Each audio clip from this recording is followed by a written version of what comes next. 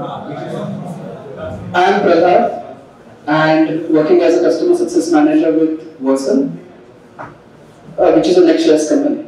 And though my slides won't contain anything about Drupal, but please consider me as one of you. I am a long-time Drupaler, Drupal 8 and 9 expert grandmaster.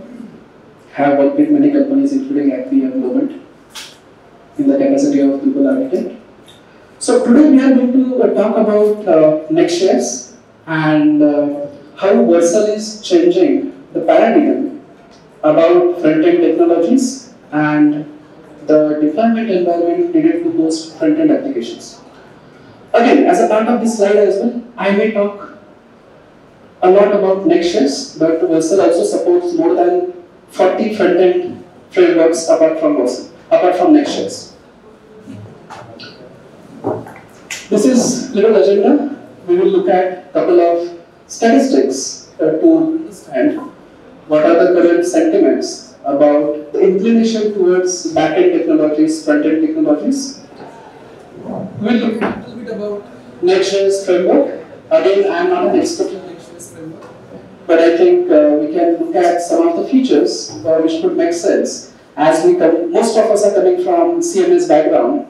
Then we will look at Vercel Frontend Cloud, and if time permits, we will also have a look at quick product tour. Sounds good? So far with me? Yeah? And I assure I won't delay the session. I know after this it's a lunch time. Let's look at current sentiment, and we have got some statistics from 2016 and also the current year of 2023. If we look at 2016, we can see the sentiment, the proportion for the developers going for ROR is little more than front-end technologies, that is React. If you look at the last graph, this is a big change. The proportion for users who are going for front-end technologies is much more than what it was for backend. This sentiment captures the end users, and definitely it is from 2021, I guess, but the sentiment would remain same, or at least it will keep on increasing towards the proportion of users. So, as per the report from McKinsey, they have compared the user base across multiple regions globally and also across multiple domains of applications. And this is what the outcome. The proportion of new users is much more than the proportions of existing users. So what it talks about, the very first slide, it talks about how much emphasis or how much importance that we need to give for front-end technologies. And the second chart is about what is that we need to change in the application architecture to ensure the proportion of new users is retained. Okay? Again, Next.js, as most of you might be knowing, this is a framework based on React framework and primarily used for web development. There are some cases when people use it for mobile application development as well, but I would say primarily for web development. And here are some of the features like built-in optimizations. The way we have got image styles in Drupal, same way Next.js has got, it has got automated way of managing the images. We call it as image operations, and based on the screen size, based on the device size, it will deliver that image in the most optimized way. This also is applicable for your assets, files, CSS files, fonts. Then we have got the feature of data fetching, and this is a little advanced. This single topic itself can be a kind of session. And when I talk about data fetching, it could be about static data, dynamic data, static portion of dynamic page, or some part of dynamic page which can be delivered as a static page in the form of modals or slideshows. Let us pick some of the features. Then we also have got something called as a middleware. Middleware is also one of the most sought of feature from any deployment or hosting company.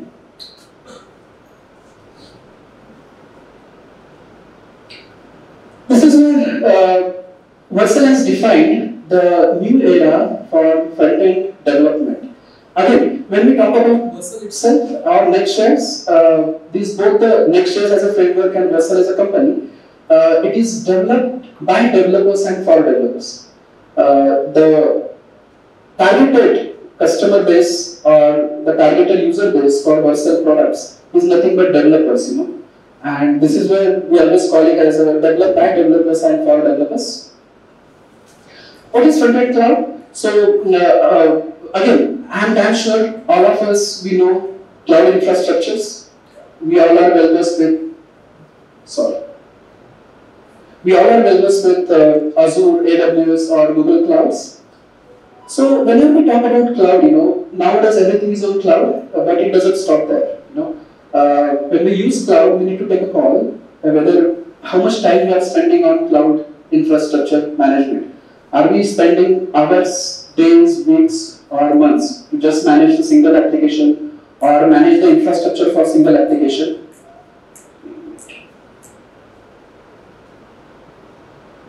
Sorry for that. So here Vercel simplifies the infrastructure needs for your front-end applications. Okay, you go with Vercel subscription, get the platform, and you are done. So whatever you need to run your application, it manages it so smoothly that you won't have to worry about from where it is coming. When it comes for deployment, when it comes for monitoring, when it comes for CI/CD, any kind of workflows, any kind of monitoring, like the way you do in New Relic kind of systems. So it's simplified infrastructure. It also automates lot many workflows. Now the earlier session was a little bit about CI/CD. Some of the participants have asked some questions about CI/CD. So the pain about CI/CD and pain about managing CI/CD manually by developers is endless. As a developer, if I develop some functionality and if I want to push it to QA environment, is it really in my hand? In most of the cases, no. Even to push it on dev or QA environment, the team might have some kind of approval workflows. This is where it helps a lot. Such kind of workflows are automated so smoothly that developers are not at all dependent on DevOps kind of profiles. And kind of approval workflow is not at all required. Strong defaults, it is applicable for performance as well as security. When I say strong defaults, it is specific to what kind of bandwidth, what kind of age regions, what kind of GB hours, do you need any kind of secure compute kind of setup for your application deployment. This is something very much handy with you when your application is a part of platform. Application security and front-end observability. Security, we all know. I can talk a little bit about observability. Whenever we have got any application, there are two parts about the application when we talk about observability. Very first thing, how my application performs over the internet. Okay, this is what we get to know from Google Analytics. Okay, I don't know if it is true with all of the systems and tools, but with most of the tools, including Google Analytics, we can block it at browser level. With Vercel, we have something for analytics which cannot be blocked at browser level. So it really helps when it comes for getting the statistics of your analytics. It gives you real data. This is what it is about your application over the internet. What about your application over the platform? When you deploy your application, isn't it important to know how my application is performing in that platform as well? When I release the build, how much time it is taking? When I make the build, is it going smooth? Is it getting queued up? Why it is getting queued up? The build that I did last week, it took 30 seconds. The build that I did today, it took 1.5 minutes. What is the reason behind that? All those things can be addressed with the help of this platform under the feature of observability. Any questions before we move on to next slide? So far, so good. This is what we are trying to do. a part of this infrastructure or technology behind infrastructure, very first thing, it supports region-based global caching. So, with the help of Edge, we are not limited only to a single region. So we can go as close as possible to the end users or consumer of your application with the help of global caching. Routing, we all know something similar what we see in Google as well. Analytics and observability, we just talked about user session and data, again a generic concept. Scaling and provisioning. Here as well, this is something automated. And once application is there onto the platform, we don't have to worry about scaling and provisioning. It might happen that throughout the year our application may not need or demand the infrastructures, but during certain events like Diwali or Christmas, it may need sudden jump in terms of footfall, resulting in further more resources. So even that can be something automated completely. UI collaboration and testing. This is what I was talking about. If I'm a developer, if I work on single feature, so going by generic Git flow that we all are aware about, I will create a feature branch, I will raise a PR request that might get merged with dev branch, after that it might get merged with QA branch, and at last release branch. This itself is very, very time consuming process. So here what it happens, the moment I work on my feature branch, and once that is pushed, every build will have a preview URL. So it helps not only to developers but also to the decision makers, also to the QA people, also to the people who are responsible for giving the approvals in the form of UAT testing. We will try to see it as a part of product demo. Security protections. With the help of secure compute, there are no limitation in terms of applying security on your applications.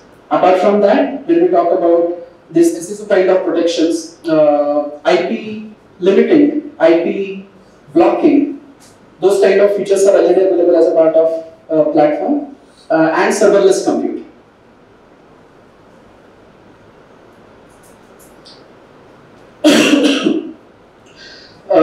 I won't spend a lot of time on it. This is just like we have clubbed together features in some categories. Start with infrastructure, edge network, compute, observability, storage. Storage is one of the newest suite of products we have launched recently. Build and iterate, again this is more about workflow automation and security, about firewall, failure replication, and also about secure compute. The core value, the core value drivers, why we really develop this and why we are ensuring that this is available for wide range of front-end developers and customers. Because of these value drivers, let's go one by one.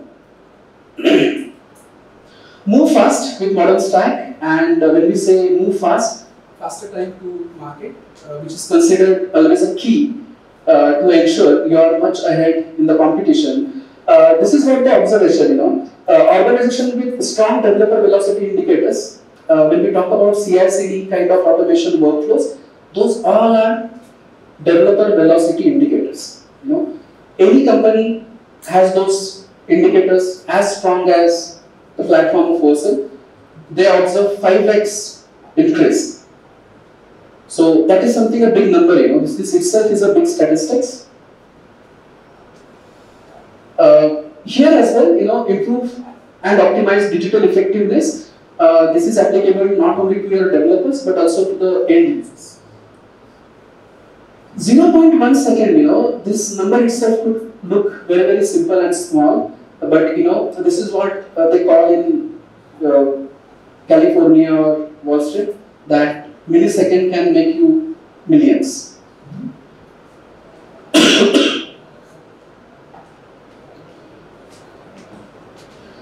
Again, one of the important statistics about operational risk and reliability.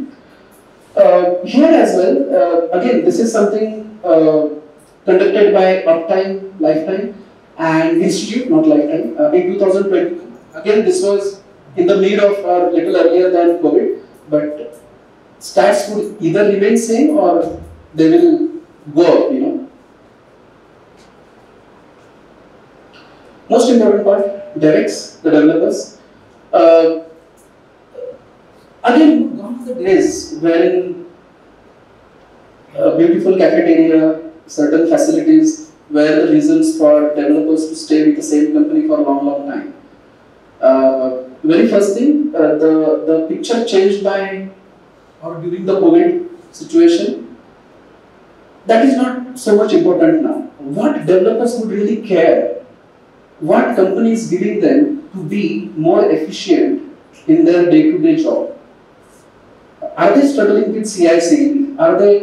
Do they need to wait for hours and hours just to push their simple feature request or feature branch to the dev or QA branch?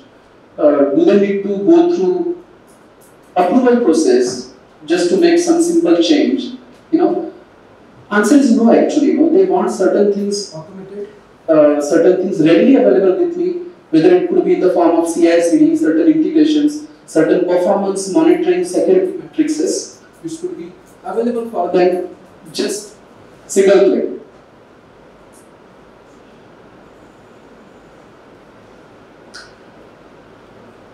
Let's look at the product tool.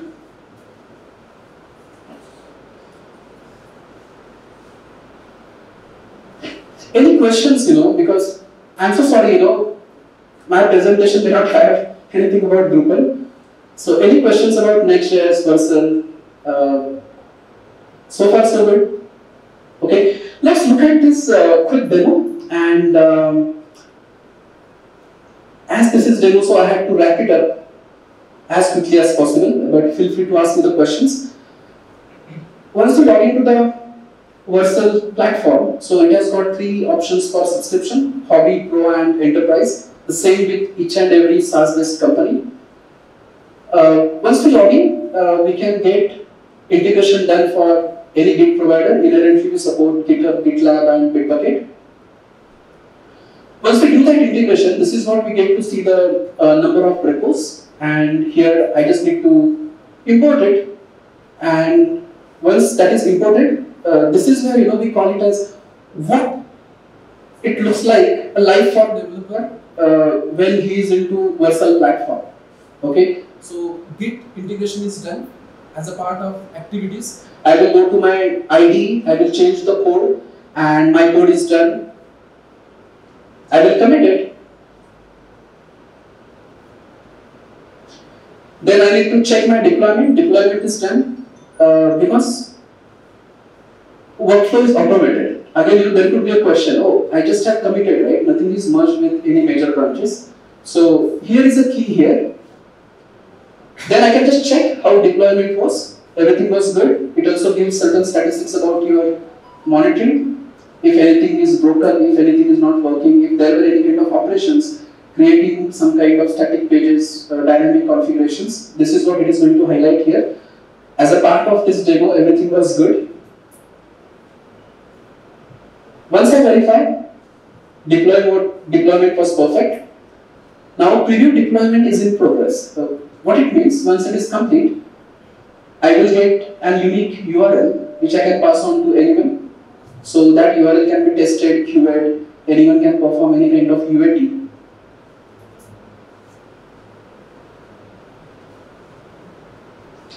And most important part is about monitor. Again, there are multiple ways of monitoring your application in Vercel. 2 things we discussed. One was how your application is performing on internet and how your application is performing in the platform. This is what it is in platform.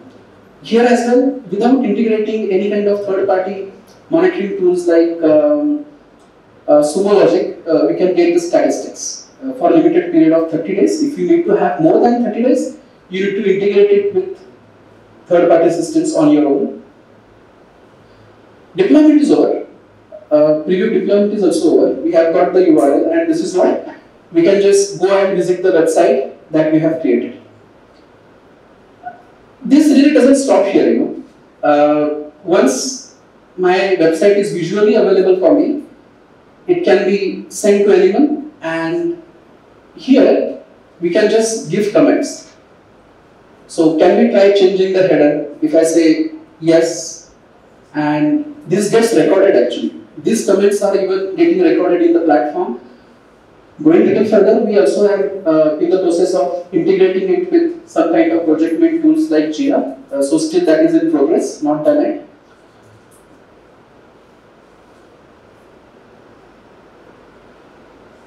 Again, I can just check my pull requests, see what all things it has,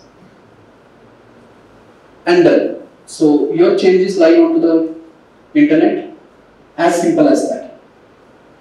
And that's what I had for this session.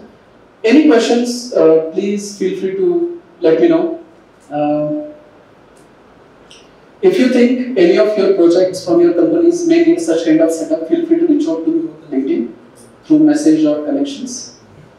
And that's it, I think. Any questions again, So yeah. The platform is for only Next.js or you can offer it to other. Thanks for asking this question.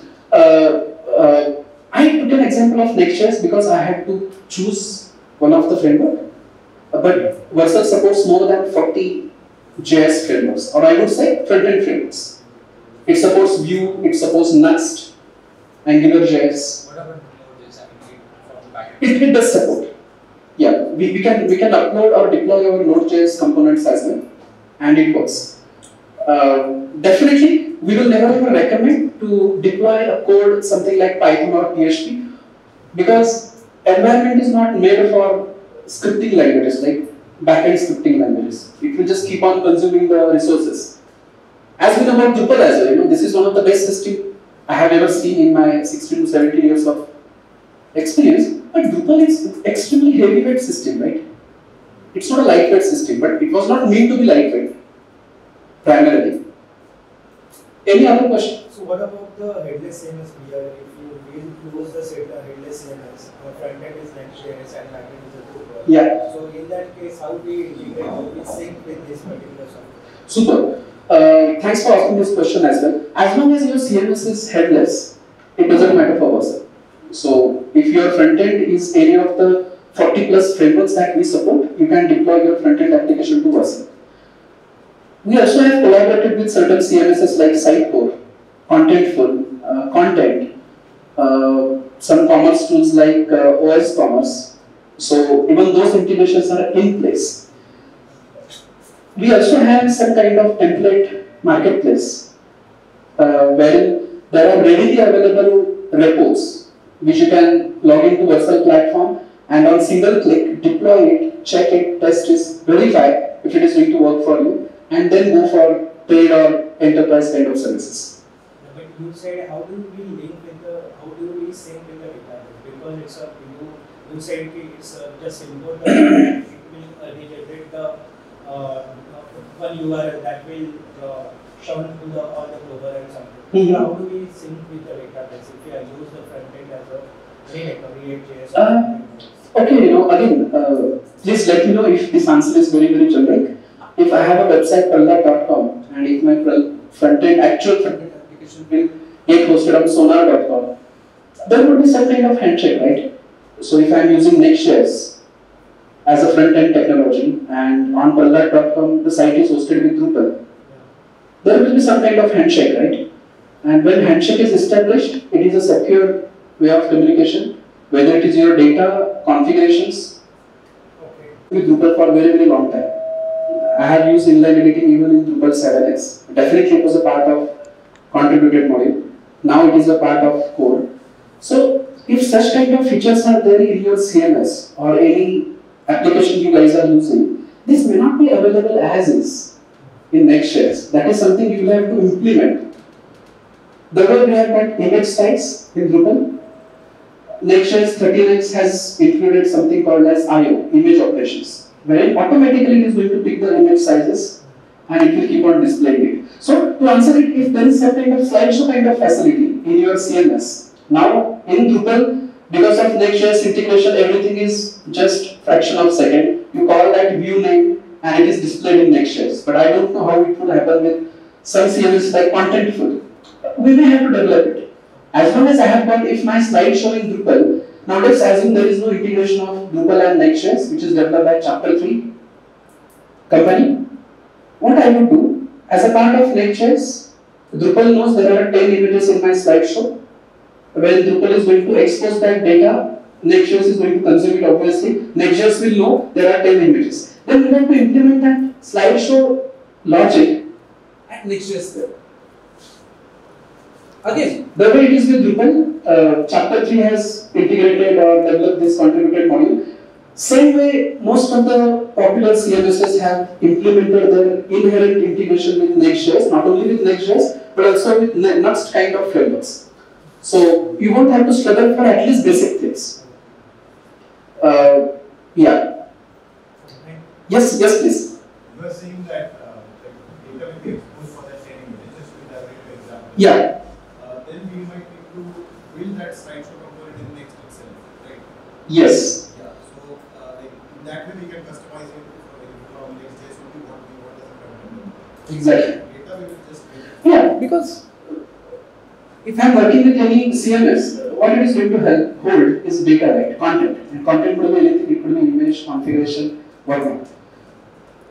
Again, with any framework like Next.js, again, I am so sorry I talk a lot about Next.js. It could be true with Next.js as well. These have got freely available open source libraries. If it is about slideshow, okay, slideshow in Drupal may look a little different, but if I have my Drupal site in Pralhad.com and I want to have front-end site developed in Next.js in Sonar.com, why did I use Pralhad.com, right? I will always use Next.js. So public access to this Drupal site would be blocked, but obvious.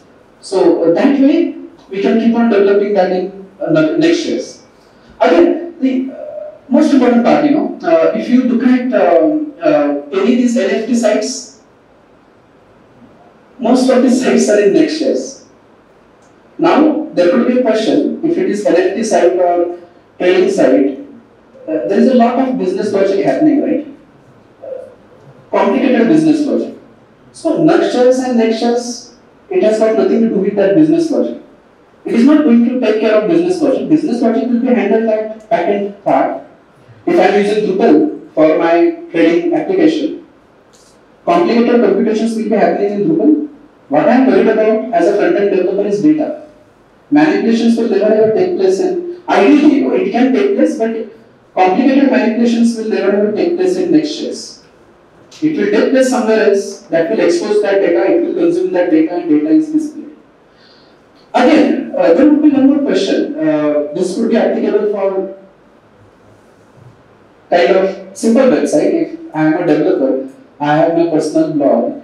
In that case, I would care less for making my site fast. But if there is a e-commerce kind of setup, recently we worked with First Post. We worked with Election Commission of USA, and results were amazing.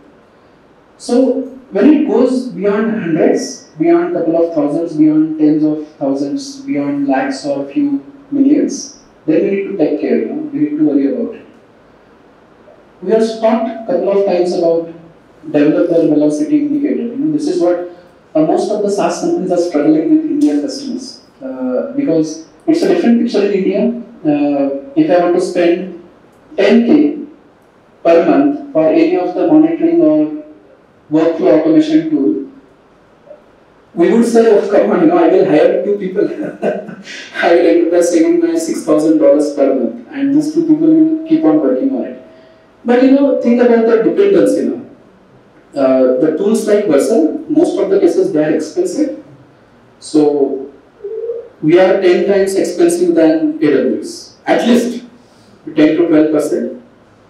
So if you need to use this, people would always have an argument of, come on, if similar things are available in AWS for $1,000 and you guys are giving for $10,000, what is the reason? These are the things, we focus on this developer velocity indicators, lot of automations, dependency elimination, and during the project, if we focus on those things, I doubt if we will be able to work on the project efficiently. Any other questions? Yes, please. Then do people still use your platform as being so much expensive? They do, and now because I am CSM, I work only with enterprise customers, so I know how much they use it. So most of the cases, people start with basic enterprise plan, and within 3-4 months, within a couple of quarters, they keep on expanding their subscriptions. This is what I said. I gave an example of personal blog. If I had my personal blog, I would worry less. But I have a business side which is getting some revenue for me. They will worry about it. In fact, two of my customers were listed as a part of in the list of top 100 cloud companies last year. Again, they themselves were cloud companies, but they had subscription for Vercel. And one of the most common benefit that most of the customers with Vercel express in their feedback is they say their developers are extremely happy. They don't have to monitor their team as extensively as they were used to earlier. I have been working in IT since SVN days, so I know the pain of the CI/CD. I have seen developers fighting with each other. Why did you merge that? Before I merged it. So that pain definitely is not there currently because of Git flow and GitHub or GitLab or Bitbucket. They themselves support some kind of automations, but I still think those automations are not still up to the mark to make the life easier for developers. And whichever company you take, if you see some company as at top because their developers are happy, that is why they are on top. Any company, let's not take the names. You may ask this question to yourself as well, which was the company with whom you stayed for a longer and longer time. The answer could be they cared for you. Now this care is not about PF, any money factor. This care is about how well versed or how are they empowering you with the tool set, with the technology, with the setup. Any other question before we conclude the session? Right now, like if you go to the next version of Next.js, Yeah. so is it how you are managing that integrated code with some sort of so Okay. already everything inside your Yes. Now, this is something I like this knowledge, frankly speaking. I'm not a developer, but correct me over the. I know the answer partially, I prefer not to answer it. Correct me over the LinkedIn. Let me forward you some blog posts from Vercel. Okay, definitely be careful. It is called as backward compatibility, right? If you are asking this question from Drupal perspective, no, again, Drupal has one of the best backward compatibility, right? At least 8x onwards. It is not as smooth as that. We are still growing, we are still maturing, but whatever sensitive features, like image optimization, if we are going to integrate or implement new features specific with IO, definitely that will be backward compatible. But now if there is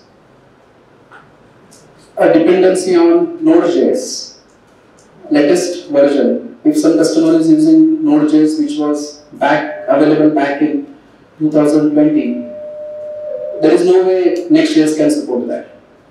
Things will break down. But still, as I said, this is quite comparatively new setup of team. And message me over the LinkedIn. Let me share you some blog posts. Yeah.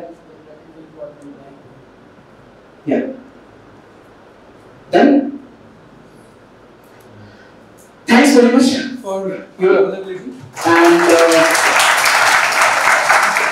as I said, whenever you think any of your project may need such kind of setup, feel free to reach out to me over the LinkedIn. Okay? Thank you.